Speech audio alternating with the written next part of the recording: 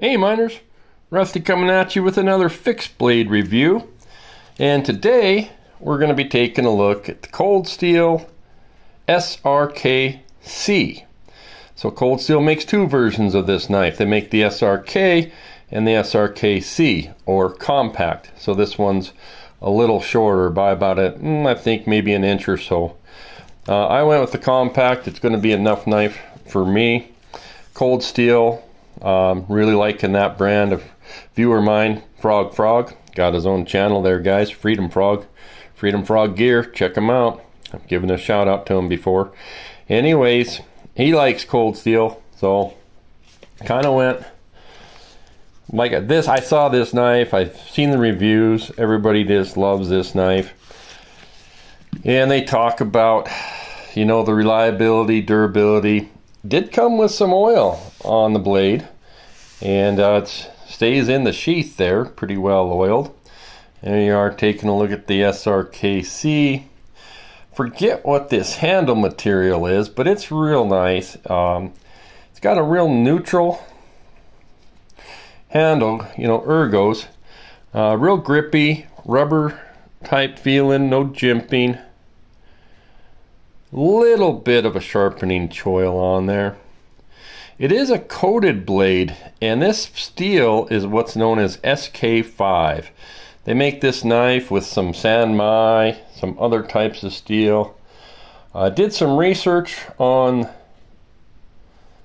the SK5 steel, and it's a pretty interesting steel. It's got about 9% carbon, which is the same as some 1095. It's very similar to 1095 in that it's not a stainless steel. That's probably why we got the coating and the oil.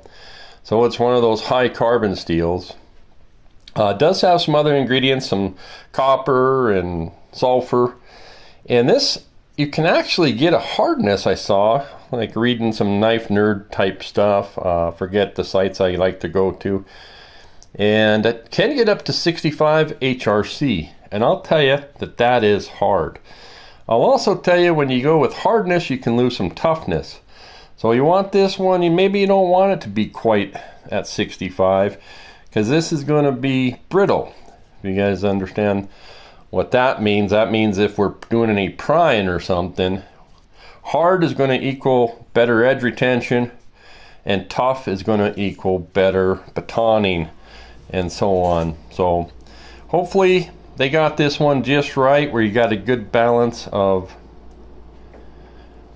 edge retention and toughness.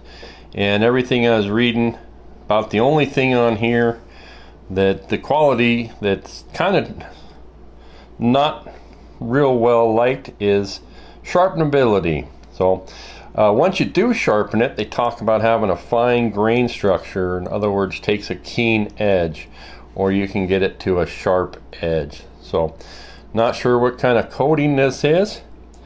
That'll help keep the knife, you know, from rusting. Should have grabbed my magnet. Not 100% sure if this is a full tang, and I'm not 100% sure what kind of grind this is. Feels, oh, it feels like a very shallow, hollow grind. So, well, let's break out, do some sharpness tests here. What are we looking at today? Okay, we got some people kind of down there doing some work in the afterlife, and looks like the devil pointing at something here. He says, hey, hey, hey, who's the wise guy that just turned down the thermostat? So, yeah, all right. You're gonna be held to pay for that one. How did they do? Cold Steel, oh boy. Yep, I'm liking that one. Yes, very nice.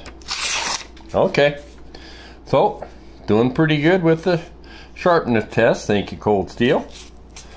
How about a peanut?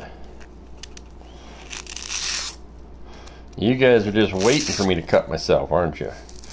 All right, getting her done there too. So Rusty's happy with that. I guess for those of you who do like lanyards, we got a lanyard whatever you call that, kind of a button, or you know, it's a tube, carries it through. And I'm just now noticing, kind of wondering about what that tube got pushed in there a little too far. But anyway, that's what we're looking at for the Srk. Take a closer look at that sheath.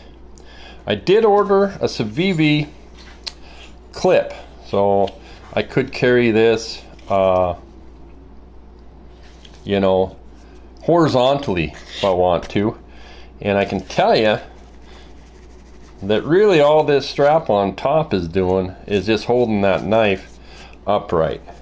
So when we take and clip that on, it doesn't, you know, if you're carrying it like this. And I can see here you got this little button for quick release. You don't have to undo your belt to get into that. So you got anything else there, Rusty? Well, I do and I don't. The only other knife I can think of that I got with 1095 steel is a Schrade. That's a Schrade SCH36, I believe is the model number on this. And it has a TPE handle. Might be the same kind of texture. It's rubberized. Got a nylon sheath here, the Velcro. So I do have a video out on this one. Got a button on there. Got a coated blade. Rusty kept this one oiled as well. 1095 steel. So going to be pretty similar. Got a forward finger choil. And let's see, I did put an edge on this one after I got it from Schrade. But boy, is she a thick. Alright, very happy with that. I found the 1095 easy to sharpen. So hopefully we can get some easiness out of this. But they're different knives. This one is, look at this thickness on that blade there. Okay, when we're looking at this one, you know, this you can use for a hunting knife. You could process a deer with this. You could probably use this for some batoning. Very multi-purpose. This one, I don't know how much you're going to want. This is not going to be your field dressing knife all that great. With that finger choil, you could probably do some stuff afterwards. Pretty big knife looking at it this way. So that's what we're looking at. I probably brought that out just because of the materials. It runs about the same kind of money, probably in the mid 30s for this. By the way, I paid $36 for that one, so can't really complain. Of course, we got the Mora. You guys are into give you an idea of what the Mora, that's a pretty well-known knife there for size comparison. So we're looking at a longer blade. I think this blade's going to be just the right size. I know a lot of you guys like the longer blades, but I'm happy with this size here. So it's really about all I got on the Cold Steel Srk-C SK5 steel. Thanks for watching.